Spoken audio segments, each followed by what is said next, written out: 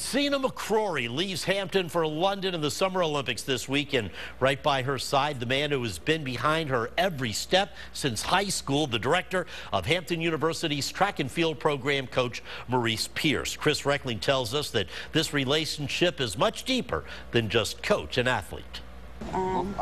Behind every great athlete is a great coach. But Maurice Pierce is much more than a coach to Olympic athlete Francena McCorory.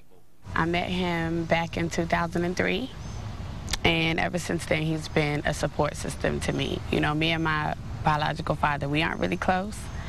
So, you know, he's stepped in and he's really been that father figure for me. The road to the Olympics has not been easy for McCorory. Ever since her days at Bethel High School, she has been dealt a series of setbacks that have made her question her ability.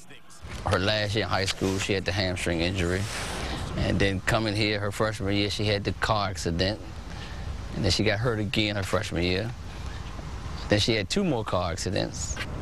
And so you put all that together, and that has a lot of frustration.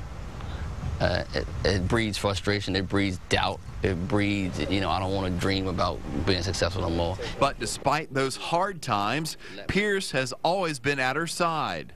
He's always believed in me, even at times when I didn't believe in myself. So he's definitely been, you know, one of the most important people in my life. A Newport News native and Norfolk State graduate, Pierce has served as the women's track and field coach at Hampton University for the past 10 years and was recently named director of track and field at the school.